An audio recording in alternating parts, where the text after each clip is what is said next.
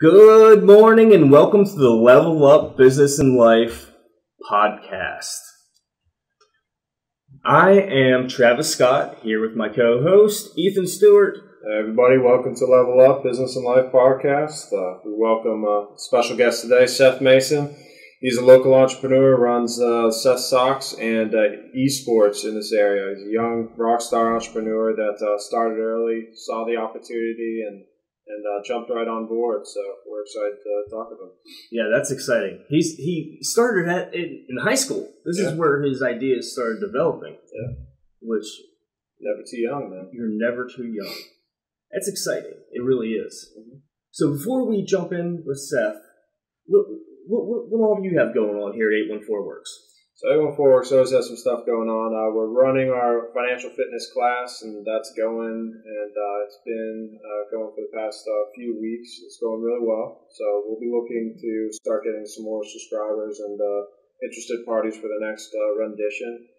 We have our next educational seminar on 22nd, which is next week, where we'll have a QuickBooks expert coming in and actually doing some hand-on training for anybody who wants to learn QuickBooks and do QuickBooks, learn how to keep your books, which is incredibly important. Yeah, absolutely. Then from there, there's more stuff in the works, but we won't be announcing that quite yet. But there is some good stuff happening. So yeah. What about you? What do you have going on? So with the young professionals, we've got April 11th.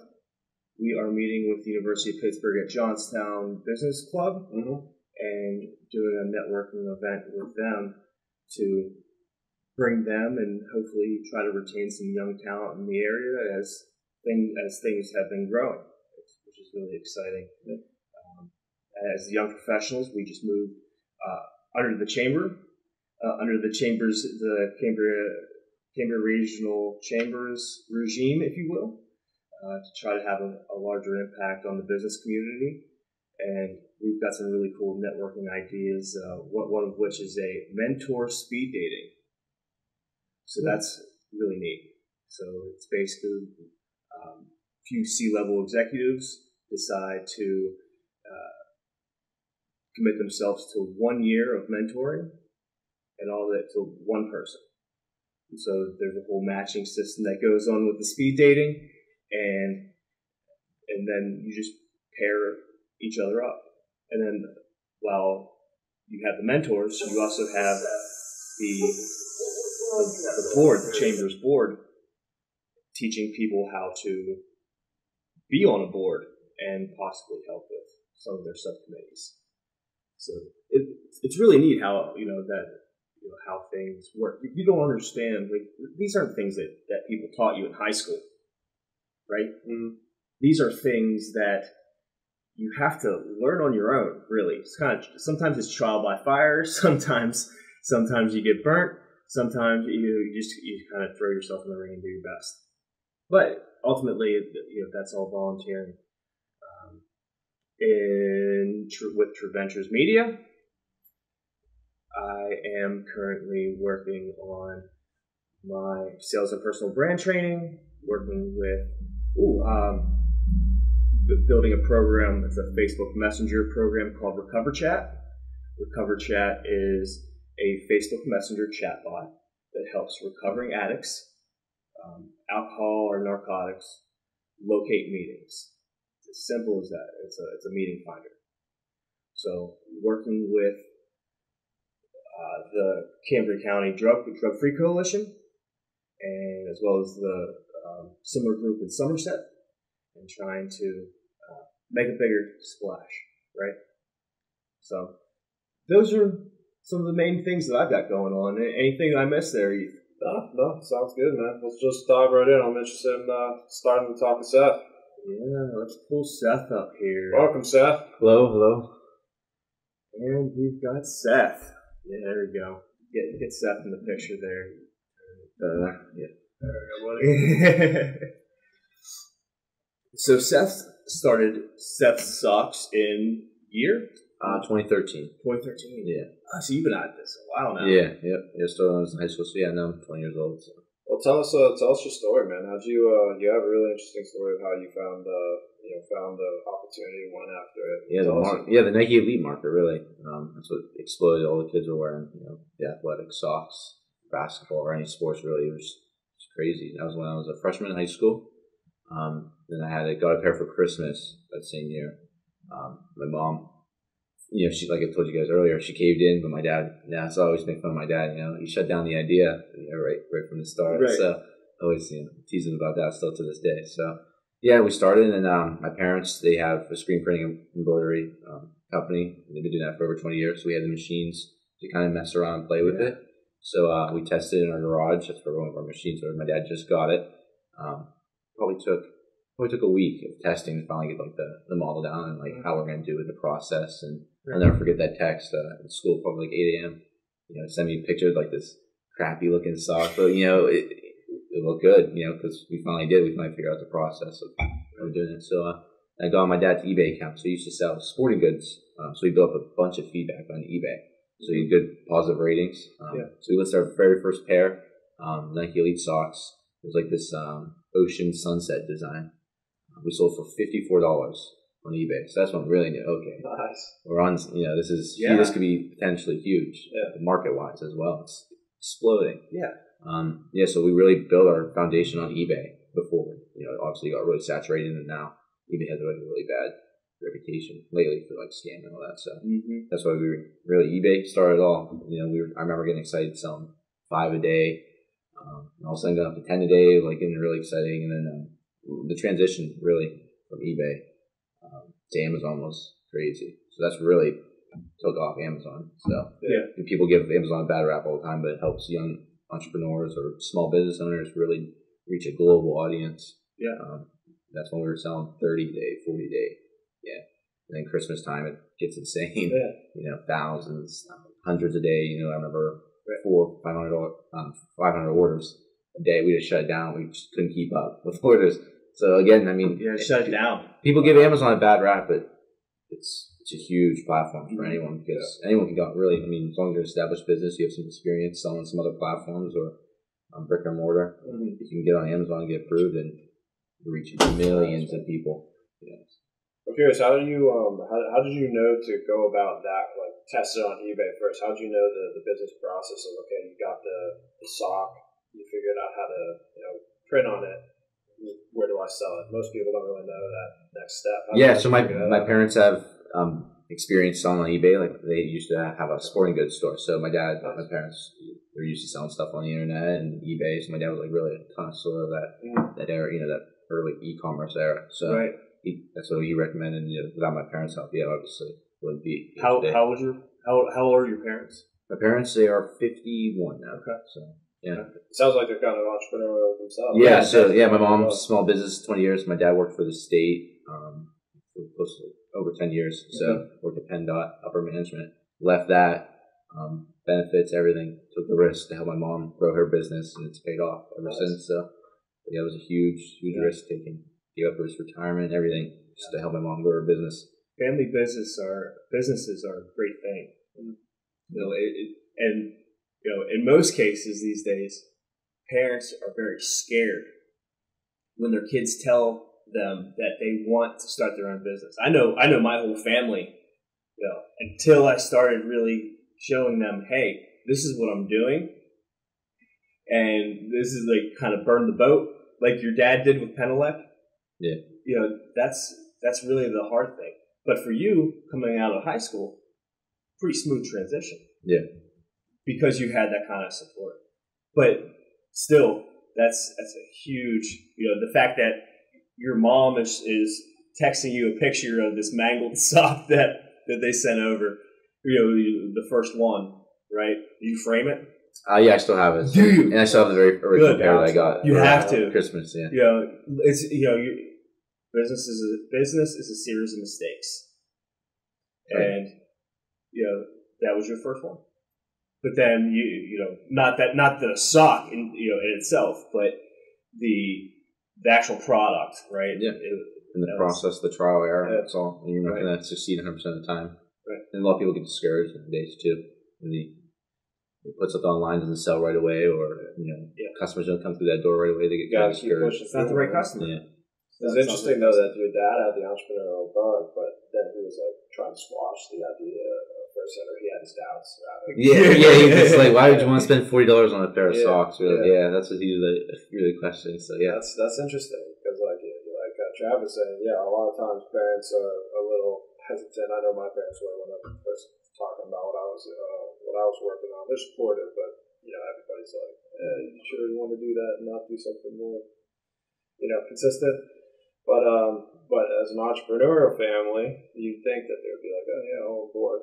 But actually, the ones that I've heard, it's funny. The ones that the entrepreneur parents, and when they hear that their kid is thinking about starting something up, they're actually a little more hesitant because they know what it takes. They know what they went through. So they're like, as a parent, you don't necessarily want your kid to go through all that stuff. But it's awesome to hear that you guys are all on the same page now. Yeah, and I grew up in my mom's business, so I really learned probably from I was like 10 or 11. Like we print shirts, I color after school, sort shirts, count them, box them, and that process. My parents were really open with the finances and how much stuff costs, and I was learning this all at middle school age. You learn all this profit, losses, that's where you need labor to be. work. That's where you need to learn that. Value your time. So that's where I really learned. I was a step ahead of everyone else. Really learning information. Would you say you were always like you always knew you were going to be an entrepreneur? You were always going to start your own thing? Yeah, I think that's why my parents were really open. The finances at a young age because they saw my interest in business and entrepreneur and the money aspect and the risk taking and everything else because obviously business is risk. Every day is a risk. You don't know. Right. You could just shut off right now. Your customers could never come back. So it's and that's the small business side of it. You have to provide for your whole family too. So you're relying on every single order and making sure nothing gets messed up because you're losing money for everybody. There's no one getting a salary at the end of the day. It's up to you guys to make it work. Right. So I love that. We love that too. So that grind effect as well. So that's kind of it sounds like you have a competitive nature. I played like high school athletics. I never really brought that competitive side on me, like the athletics, but like business. Yeah. Well, I say that because I see the competitiveness and you're not necessarily competing with someone; you're competing with yourself. Yeah. In business, because that all relies on you, right? Bring home that dollar at the end of the day, that all lands on your shoulders. So you're competing against where you were at yesterday. Right. Yeah, you're always trying to get better every day and increase your orders and make more money because it's the goal. You don't want to. So let's talk about revenue streams. So you said Amazon. Yeah, Amazon is the number one stream. Where are you? That's your number one stream. Yeah, even right now. Yep. Nice. Yeah. Nice. So, and then my website, it's sethsocks.com. We sell on there. Etsy is huge. Okay. And then eBay. We don't really sell on eBay anymore just because it is so saturated with everybody. Because anyone can hop on eBay and start selling. The Amazon, you have to go through the approval process. And then we're also on Walmart. So we're an approved seller on Walmart.com. Nice. That's huge. Yeah. And then just due to our sales volume on Amazon, we were approved in Walmart in 48 hours, which is unheard of. Wow. Because they really go through the process, making sure that you're a legit seller. So, because they're obviously their reputation is known to Walmart. So, yeah. So, are you getting into Walmart retail as well? No, not right now. Okay. The only retail location we have is in the Galleria Mall, and it's just like a little kiosk. But we do have some plans of possibly franchising in the malls, getting some brick and mortar stores as well. Yeah. Speaking of franchising, so you have another business as well, right? Yeah, so eSports. So you might have heard of Alternate Gaming Alternate Gaming here in the Galleria Mall. I started that last year, so last March. Yeah. So that's you walk in, and what's the experience like? Yeah, so it's right now it's $5 an hour and then $10 for an all-day pass. You can do play all the hottest games. So right now we have pretty much every game, sports games, Fortnite, Apex, Legends, everything really mainstream. We also have virtual reality coming into play. So yeah, it's just a gamer. How many VR machines do you have? We only have one right now. You have one? Yeah. So for everybody listening that doesn't necessarily know, could you describe what esports is and why you decided to get into that business? Yeah, it's just esports is competitive gaming. So just like how there's varsity football, same aspect applies for esports. Just two teams facing off in a game competitively. playing for. We're really going to start developing at a high school level because local colleges now are offering scholarships for esports. Oh, I've seen them. So Robert Morris is one of the first ones ever to do it back in I think 2014. St. Francis just contacted me. They're doing their program starting 2020, 2021. So it's coming here in the local area. So I want to really get the high school foundation built. I'm a little bit of a gamer. I play Rocket League. Yeah. Okay. So I was watching. They had the one night they had. I think it was on Twitch. They had Rocket League championships. Oh yeah. But it was college. So it was like it. It was laid out like football or a hockey really. I think they were playing hockey or soccer, one or two.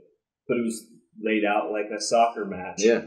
And you had it was 3 or 4 on each team, and it was University of Auburn versus like Florida State or something along those lines. I don't even know if Florida State has a team, but regardless, yeah, that's how it's I know. I see exactly where this is going. I actually watched a documentary on NBA 2K.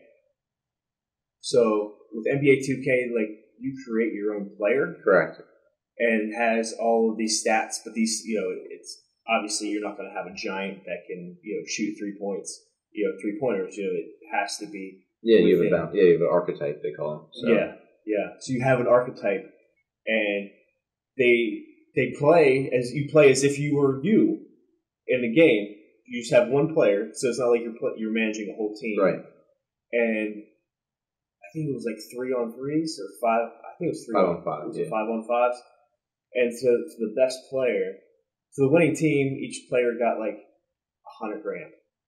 Yeah, they get paid salaries at the NBA. They get paid more than G League players, so they get really paid more to play video games. Actually, play real. One cat MVP, I think he made $500,000. So for all the haters out there, you can actually make money.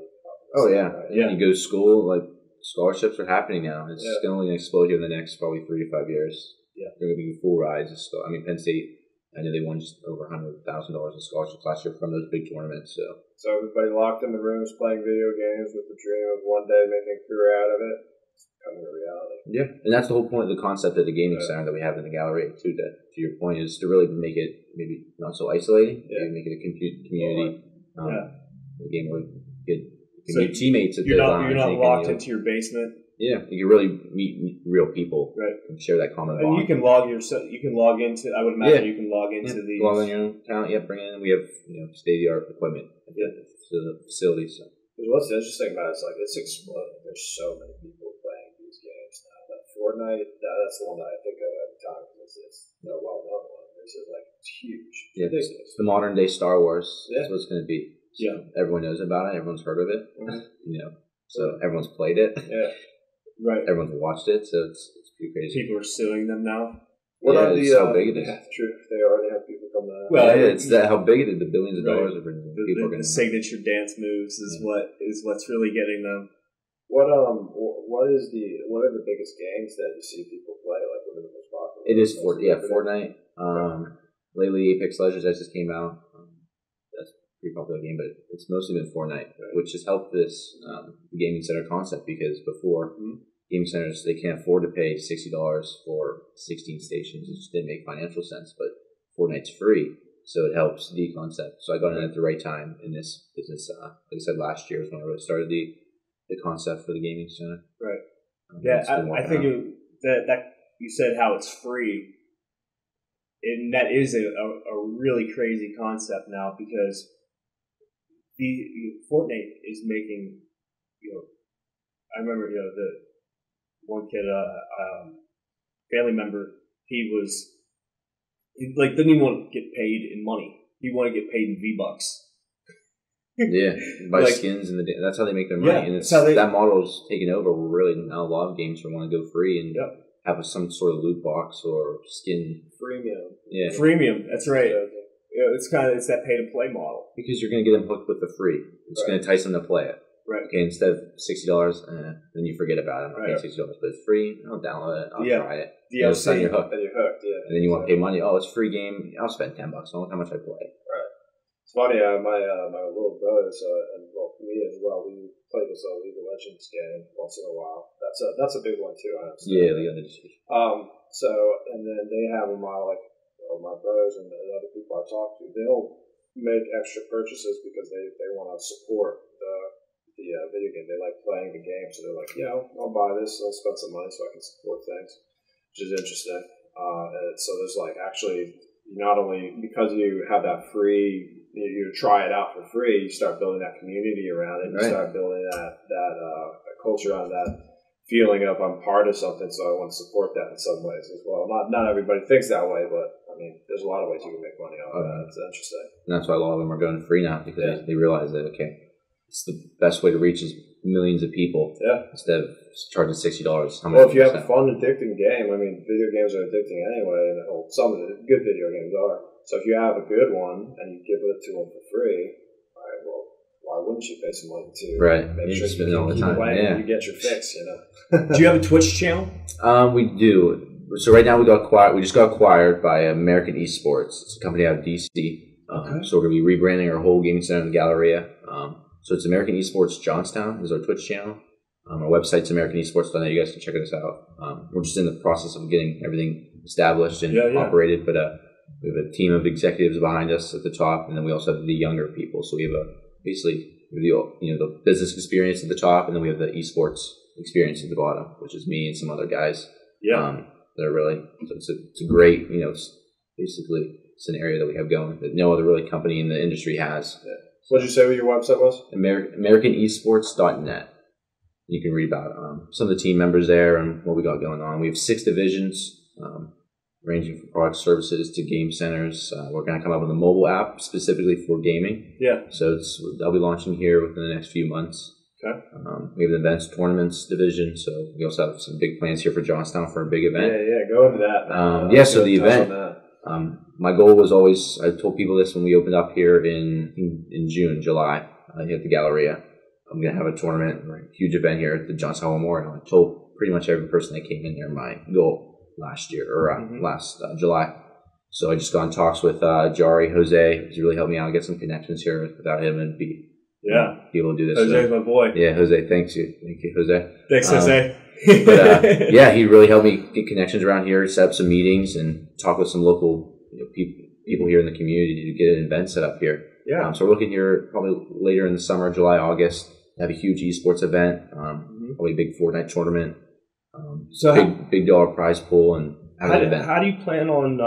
You said about targeting like the high school crowds.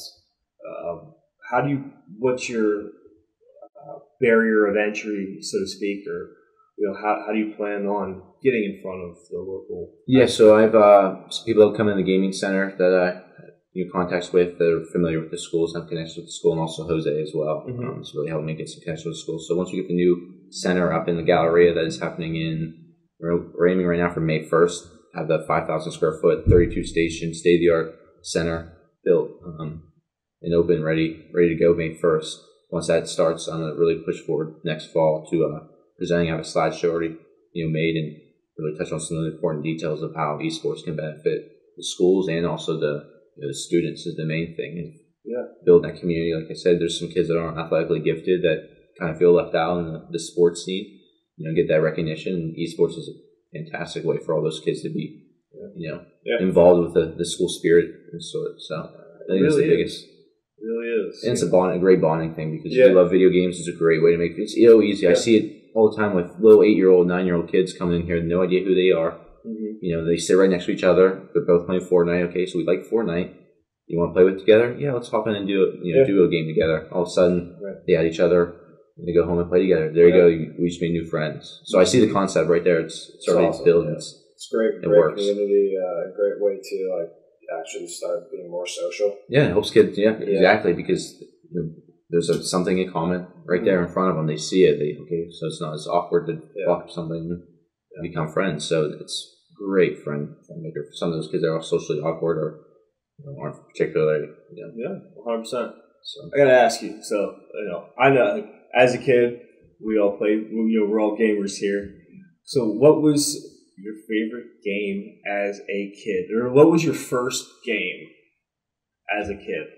It would have been Call of Duty Modern Warfare 2. Okay. That was that was the best. Yeah. So I was. That was when it was when Call of Duty was peak, man. So I probably put like 18 days in that game, like game time days, so like 18 straight days. Just not like 18 straight, but like over the lifetime of that game, I put 18 real life days.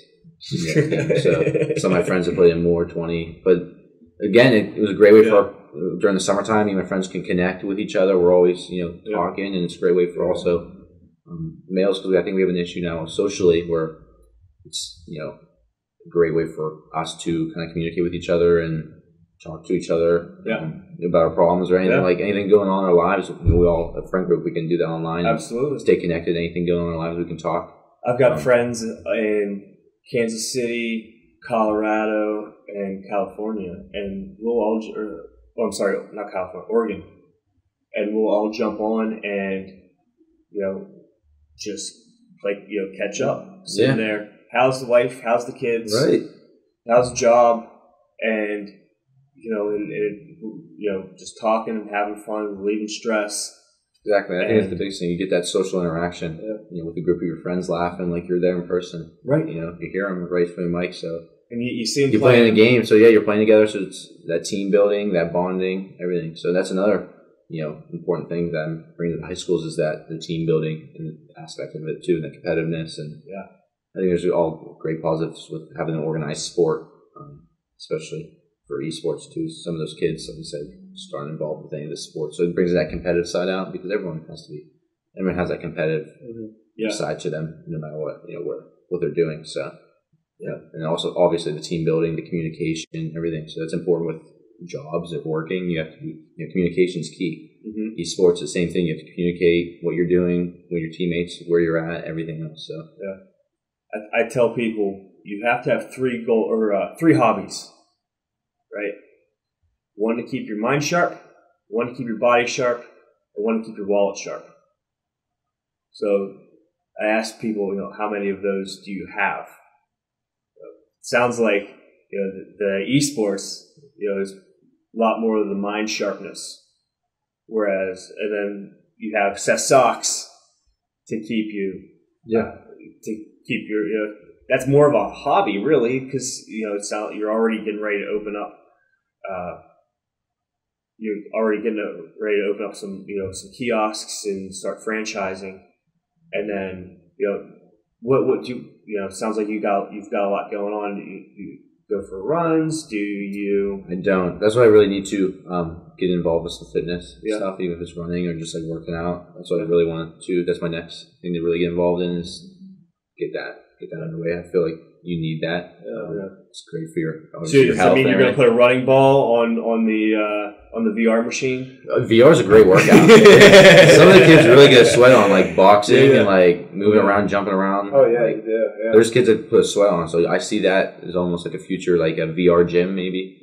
Open up. They're already opening up actually on the West Coast. Obviously, their technology's way advanced over there, and they're always ahead of the trends. Get weighted VR handles. Yeah, there's all kinds of workout and like boxing, but it's fun, so it doesn't feel like you're working out. It feels like you're literally playing a video game. Well, VR is interesting because there's still some advancement. There's some peak that needs to be hit before it really starts taking off. Because I agree, like the potential for it is almost limitless. What do you think is the biggest barrier keeping virtual reality to truly start becoming what we have envisioned in our fantasies? I think Oculus Rift just announced a brand new wireless. You don't even need a PC. You don't need cords. Nothing. So you literally can walk around your house and it's VR and you're in the game. And you have sensors. So if you're in a room like this, you have sensors in all the corners and you just walk around freely. Really? Yeah. Wow, and that's coming out here hopefully in the summertime, if not later this year. That's going to be like, what's that, Ready Player One? Have you heard of that? Yeah. It's kind of be like that. It's going to be cordless. You have controllers in your hand, so it's motion, everything. But you can walk around freely, no cords or anything. That was the biggest thing, is the cords. That's really been holding back, and you have to have a powerful PC. In my experience, it's always been the hardware that is that barrier of entry. In anything, we want smaller, we want smaller, tighter, stronger, color variants, and options, and then the setups for those things, the sensors can be pretty difficult to set up. Yeah, like the one we have at the center, it's plugged in a PC. It's pretty easy. You just use like the controller, like map out like wherever you're walking around. You just click it and then set up like your area where it wants to track you at, and it'll keep you within those guidelines. I'm sure it's gotten better. It's been a few years since I've it's advanced. Yeah, like the graphics and some of the stuff. Yeah, it's really. I feel like one of the biggest limitations. I think core is the best way to put it. Is just like the limit of movement. So like if you're, it used to be that you might be able to see in virtual reality, but you still have to use your remote controller. It's not quite as interactive versus like if you could actually walk. I've seen some of this stuff like I think in the West Coast there's a whole like room that you just have your virtual reality goggles on. You go in and it's like you have like your play gun and whatnot. So you go in and actually like it's like an interactive room, virtual reality center. I mean it's nuts. I've only seen the concepts, but that's where it could go. And so I feel like a big bridge that needs to be done is like not being limited by an area, not being limited to just being plugged in, not being limited to where you can move, but being able to just truly like freely go around. And it sounds like Oculus, they're on the right track. The hamster wheel, that's what you need. Yeah, almost like a treadmill kind of thing where you can like run on or track you, like something like that. Exactly. That's crazy. That way you can just like literally stand there, but like it'll track your movement with your feet. So like you start walking to the left, walk you to the left in the game. You're like really just standing in place or something like that. Jumping, tuck and roll. Yeah. So what do you do for fun, man? It sounds like you just work. I think mainly play video games at night. So that's my fun. So then it sounds like both businesses are kind of tied to passions or interests. Yeah, right? Yeah, just like the business. Like you never like the Pittsburgh Knights, so they're with the Pittsburgh Steelers. Like went up to Pittsburgh, went to their office, Pittsburgh Steelers office. The conference rooms were named after the Super Bowl championship. So just experiencing some of that stuff just keeps it going. It keeps me going. It's because you never know who's going to send you an email. Just like with American eSports, those investors contacted me. The only reason they found out about me too was from a WJAC article that they wrote about me. So like any publicity, that's another advice to any business. It doesn't matter where it's from. No such thing as bad. Exactly. Anything you do, like a podcast or anything, doesn't matter because you don't know who's going to see it. It only takes that one person to see it. Like in my case, a WJAC article. They found out about me and they sent me an email. Hey, you're interested, and boom, here I am today off of American eSports. So nice. And that leads me to the next. We're really expanding too, so we're franchising the gaming center. So we're looking to open up another location in Greensburg. And eventually Pittsburgh, probably later I would say probably next year, early next year, if not sooner. They're looking to have a corporate office, like 15,000 square feet, to be in the arena in Virginia. We're also working with some big universities right now. So nice.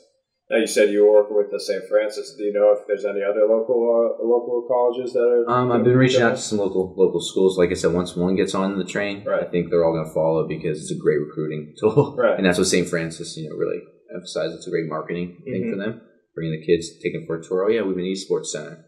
And they also recognize that, okay, all these kids are playing video games in their dorms.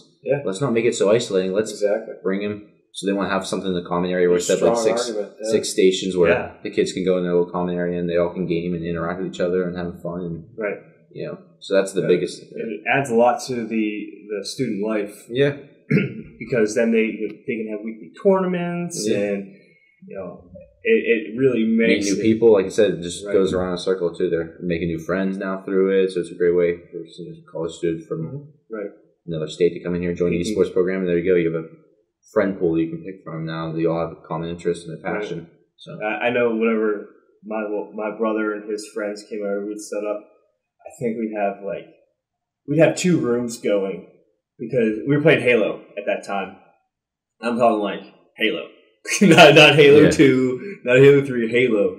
So you had like the 4 quadrants in the screen, and you're all kind of huddled around this this very small TV screen, and then you've got another station going on in the basement with another TV. So you got 8 kids playing on a local server where they're.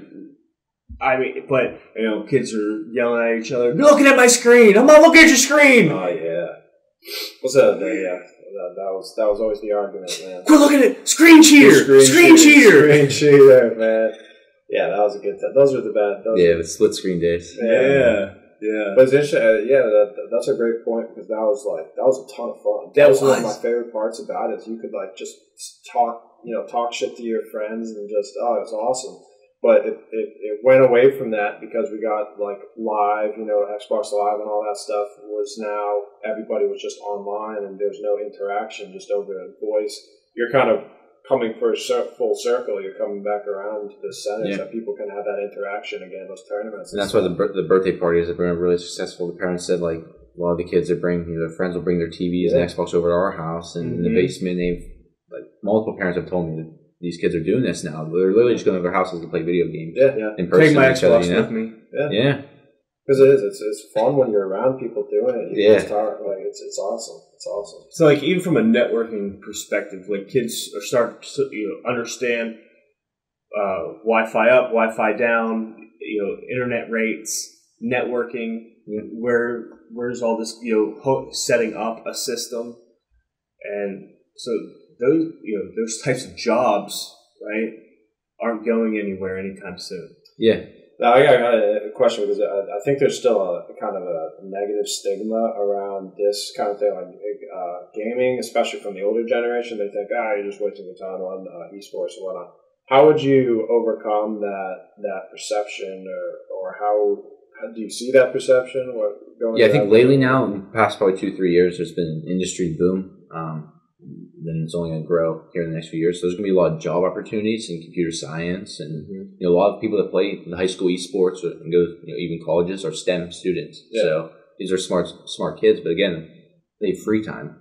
I mean, we'd rather have them play video games than going out here on the streets and in trouble or something. So, and I know I read an article it was a few days ago from Oxford University about video games and kids and like depression and all that. It's no correlation between it. And this is like the very first like real study where parents and caregivers actually gave feedback, not the kids themselves. Yeah. So no anger issues or anything. So it's not directly related to video games. And that was really the biggest, negative impact on games was, wasting too much time. Yes. And it's also kids, the violent video games are really bad for them. They're going to do all these things, but this is just not the case with that.